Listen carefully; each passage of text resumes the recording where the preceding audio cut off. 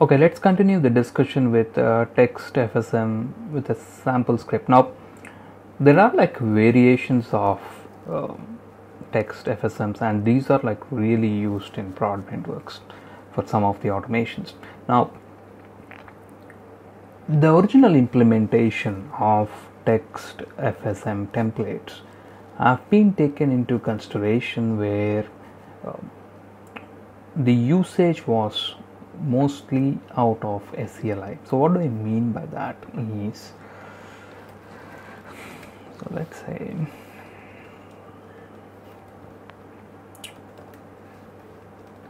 (172.17.02). So if I do show art no resolve, right, like I get this output. Now TextFSM template has been authored around to parse this particular output, but in reality we do a RPC call which gives back an RPC reply which takes into account multi-line, multi-hierarchical FSM templates. Now there is a difference of implementation here. So if you go to NTC templates and go to templates, and here for example, so ls ltrh, and we are doing this, right? So now if you see, and if you compare the above output, right,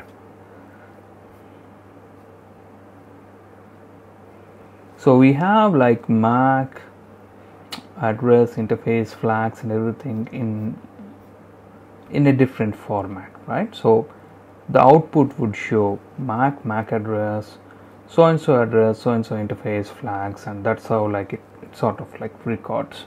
Now in the XML version, so this is not there, this is something that I had to edit for the example, is in the XML version you have everything in a different way. So you have to be a bit careful because like the CLI versions are not really implemented like this particular output. If you see when we ran it, the PyEasy handler said that CLI command is only for debug use, instead use RPC version of it. Now once you use RPC it comes to XML, and once you get to XML you have to convert it back to text and then like reparse it and something.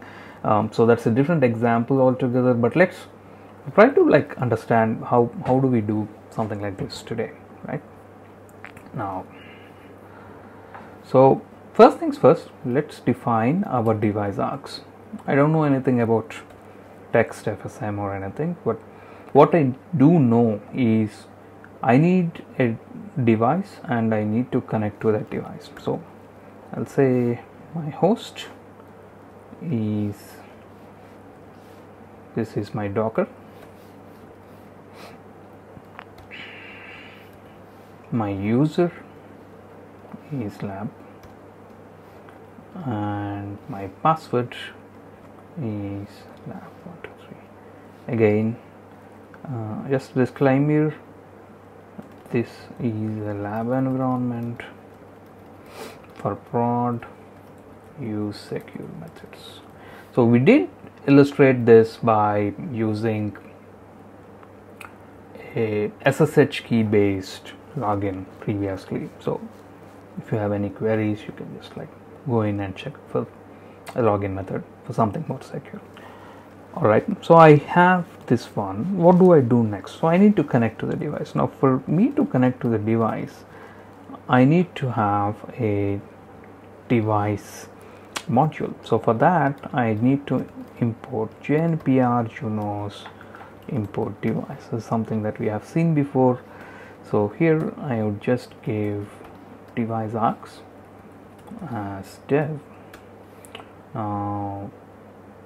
we'll say dev dot, what are the methods that I have? So I have CLI. Within the CLI, what do I have? I need a command. And what's my command? Show arp resolve. And is there anything else that I need to understand? Obviously the format, right? So the format should be text. So I'll define and I'll say my format is text, right? Okay, what do I do with this? I put to an output, and let's try to print our output and see if it works. And sure enough, like, this is the plain text, does work, it gives the warning, but that's fine. Now, okay, so we got the output from the device, right?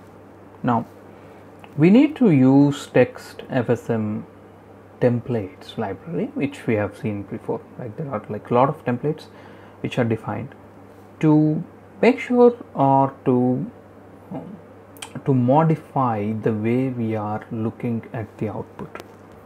Okay, now if you quickly see the templates, this is like a Git library that you can download, and not only Juniper, right? So it has like all the other vendors. It's an open source community contribution, so you're free to contribute yourself. For example, we had a requirement to do it on an XML version, so I have just added an XML version of this, and different situations have different outputs, different collections, and people have their private FSM templates for their own needs and stuff. So let's pretend that we know the template, but we'll come back to the template part.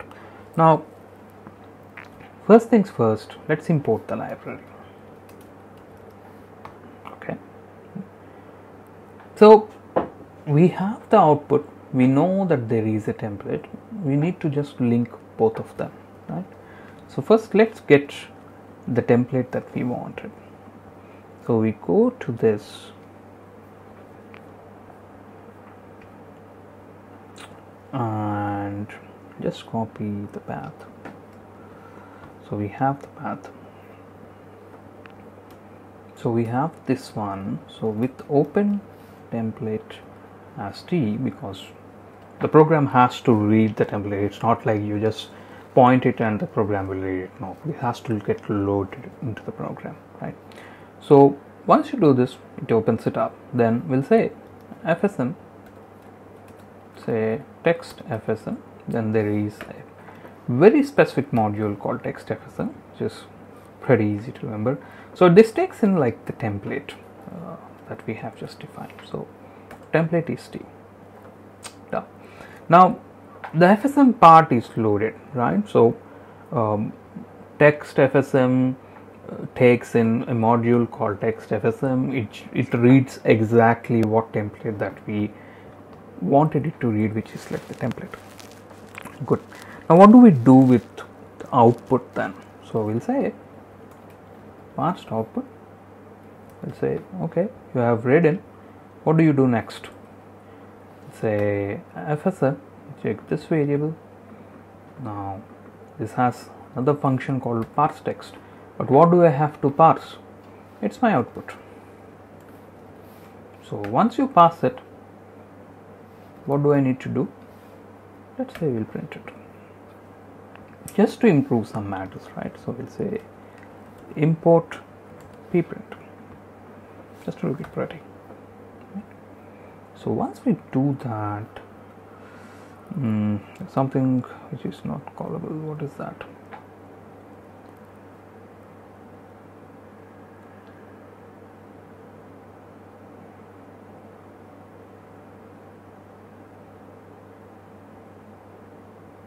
Oh, so it's from preprint import preprint.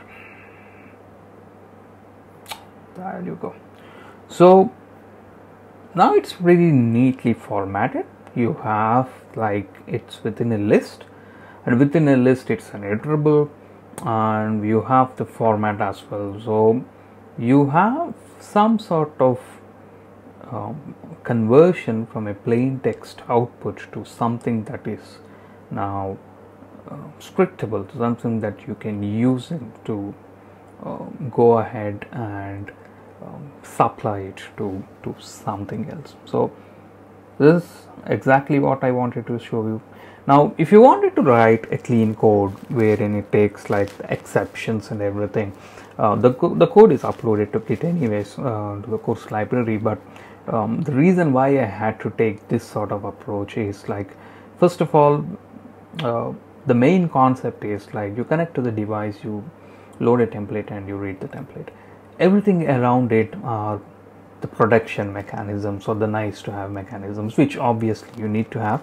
But then again, like, let's get the original concept, and it is even more redundant if I just like start coding this huge 69-70 lines of code, and actually it's like there's no value add to it. So if you go through the same logic, right, from what we have seen to what it is here, so we have obviously imported some of the things. Now even with the imports, you first start writing the code and then like go back and import whatever you want.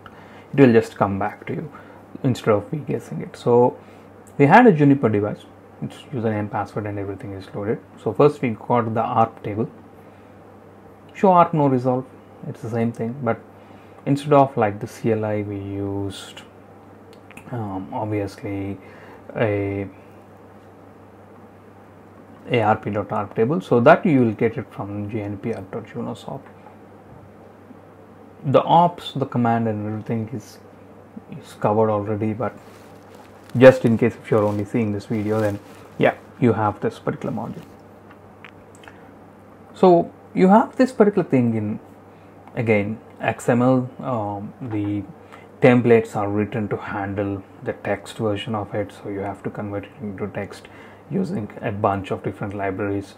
So in this case you'll use JXMLEs, that's one of the XML parsers which is available in the Juniper, and obviously after that it's again the same logic, right? So you just parse the output, you load the template file, you use TextFSM.fsm and you load the template, you do the parse text, and it's just like nicely written so that it's applicable for a wider case scenarios, but the concept is exactly the same.